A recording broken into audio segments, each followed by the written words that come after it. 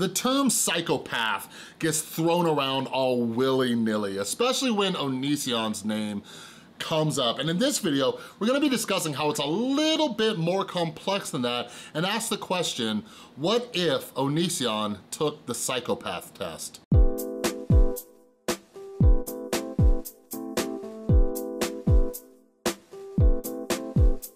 What is up, everybody? This is Chris from The Rewired Soul, where we talk about the problem, but focus on the solution. And if you're new to my channel, what I try to do is take different topics going on in the YouTube community, try to see what we can learn from them. So if you're into that stuff, make sure you subscribe and ring that notification bell. And make sure you follow me over on Instagram and Twitter over at The Rewired Soul. So in this video, as we do with all of our videos, 20% of the ad revenue, granted YouTube actually monetizes the video, will be going towards a charity. All right, so this video, we will be donating to the organization RAIN. I will also provide a link down in the description and in the pinned comment if you would like to donate to them directly. But anyways, share the video so we can donate some money to RAIN. They're a phenomenal organization.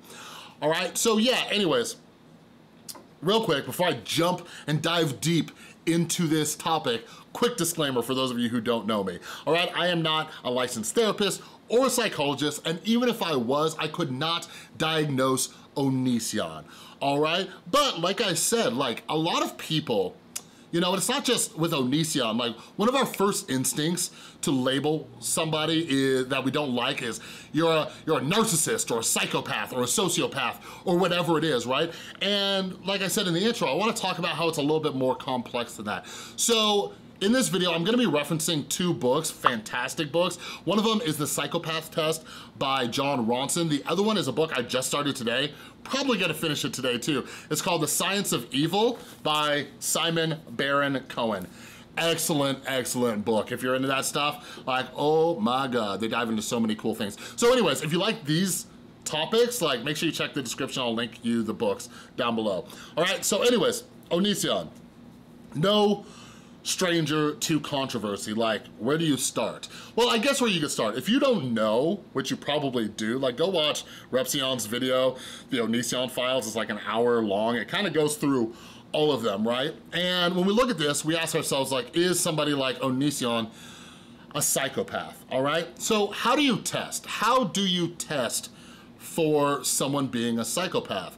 Now, one of the issues with a lot of mental health tests is that they're self-reporting. So one of the most popular tests for psychopathy is called the PCLR test, all right? And here's the thing. When it comes to self-reporting, a lot of people fake, you know, especially when it comes to like psychopaths, like they learn the facial expressions and emotions of other people because their brain isn't operating properly, right? So they will say what they think is the norm to say. So that's one of the issues when we look at something like the PCLR test. Now, another one of the issues when it comes to these tests and these checklists, like is somebody a psychopath?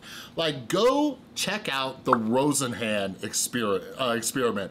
This is absolutely hilarious. Like, he is the most gangster psychologist I've ever heard of in my life. So basically, he kind of wanted to find out, like, how good are psych hospitals at actually knowing if a person has a mental illness, right? So what he did was he had a bunch of guys go fake mental illness, get admitted to this psych hospital, and then see how easy it was to get out. Like, yo, I faked my way in here, I faked all of my symptoms, and like the hospital didn't let any of these people go. So when Rosenhan released the findings of this experiment, he's like, clearly this is a little bit more subjective, you know, if they can't even tell when a person is faking it. So these psych wards, they're like, okay, Rosenhan, you think you know what you're doing? All right, let's do this. Send people in again and we guarantee we'll be able to tell who is faking it, right? So over the next month, they counted, I think it was like 40 people, somewhere around the ballpark of 40, that they figured out were faking it and part of this Rosenhan experiment. But psych, Rosenhan never sent in a second group of people. Like, think about that for a second. Like, I don't know about you, but one of my biggest fears is getting wrongly locked up in a psych ward and nobody believing that I'm sane. And then like when you look at the Rosenhan experiment, like just think about that for a second. So Another one of the tests that they talk about when it comes to psychopath, you know, and this is something that would still be difficult even if Onision took it, is something called the BIS scale, all right? And the BIS is also in conjunction with the BAS scale, and it says this, I'll link this down below. The BIS/BAS scale is a 24-item self-report questionnaire designed to measure two motivational symptoms: the behavioral inhibition systems, BIS, which corresponds to motivation to avoid aversive outcomes, and the behavioral activation system, BAS, which corresponds to motivation to approach goal-oriented outcomes. Participants respond to each item using a 4-point Likert scale. 1, very true for me. 2, somewhat true for me. 3, somewhat false for me. 4, very false for me. The true scale has 4 subscales that were derived via factor analysis. 1 subscale corresponds to the BIS. 7 items contribute to this score. For example, criticisms or scolding hurts me quite a bit. The remaining 3 subscales correspond to the 3 components of BAS. So anyways, what is this saying? So people who are diagnosed as psychopaths, they rate really low on the BIS scale, all right? What that means is they are not afraid of the consequences, right? So they keep doing things and they're not afraid of going back to prison. That is why some people are repeat offenders, right? I think a lot of people are repeat offenders because the rehabilitation aspect of prison sucks, but psychopaths rate lower on that BIS scale. So when you're looking at somebody like Onision, is the PCLR or even the BIS scale even a good determinant, right? Like, I want you to look throughout Onision's history. Would you say that he's not afraid of any consequences, right? Like, he clearly has fears when it comes to, you know, legal issues, right?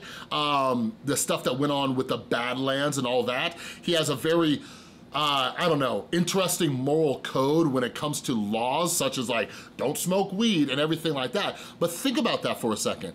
If Onision was a true psychopath, would he have any fear of consequences? So what's the solution? How do you test anybody for psychopathy?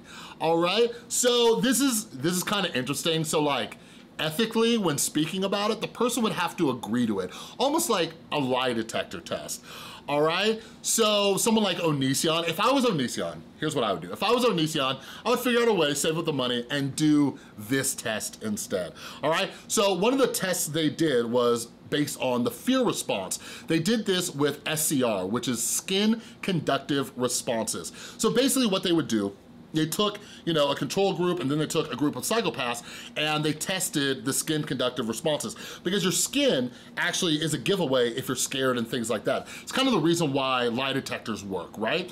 So anyways, that's one of the many things they test with lie detectors. But anyways, what they did was they would play a noise and shock somebody. Play a noise, shock somebody. So they were conditioning the person, when this noise comes on, you're gonna get shocked.